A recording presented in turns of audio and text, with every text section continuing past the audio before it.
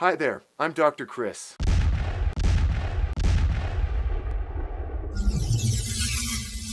This is a special video, a first in a series which I'll be conducting with my friend Maurice Chevalier from the University of Calgary. Hey Dr. Chris. Hey everybody out there.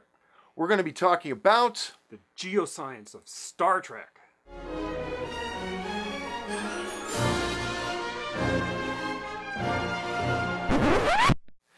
These videos are going to be based on a talk we created for the Calgary and Edmonton Comic Convention a couple years ago.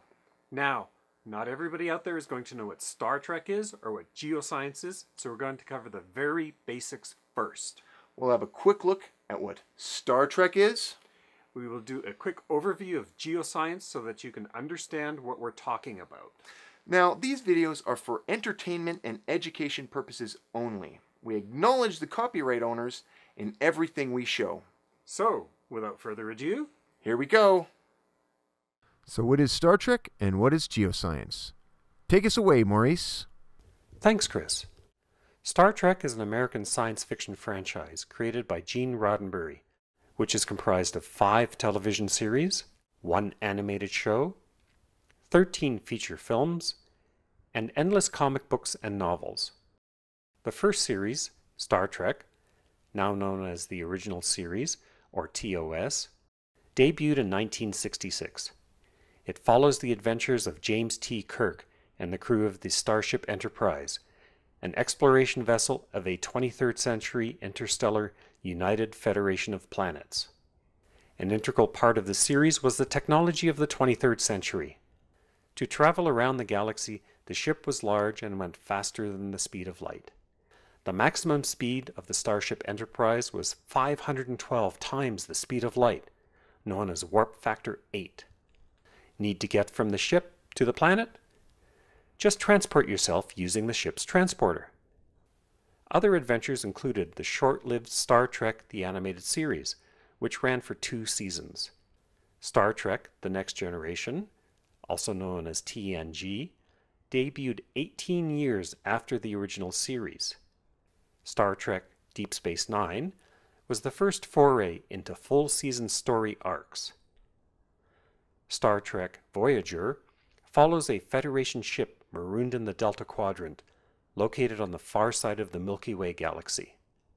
And the much underappreciated Star Trek Enterprise, which follows the early days of human interstellar travel before the United Federation of Planets.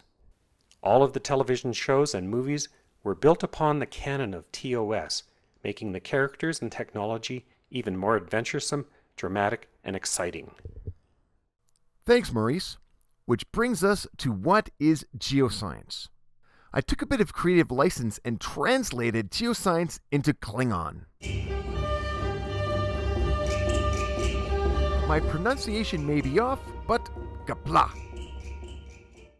We're going to look at 3 aspects of Yud-Kud, which is comprised of Sliptin, Mendektak, Edgepach, Subkud, Yavnakud, and finally, Yavjokud. Literal translation: planet study, gas, liquid, solid science, ground rock science, and ground wave science.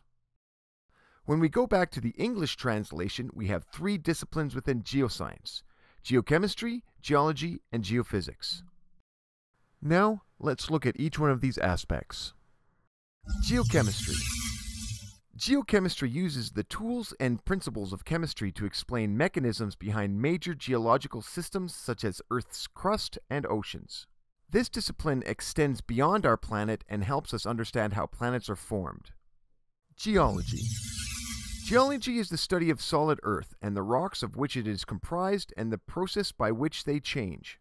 This too extends beyond our planet. Geophysics.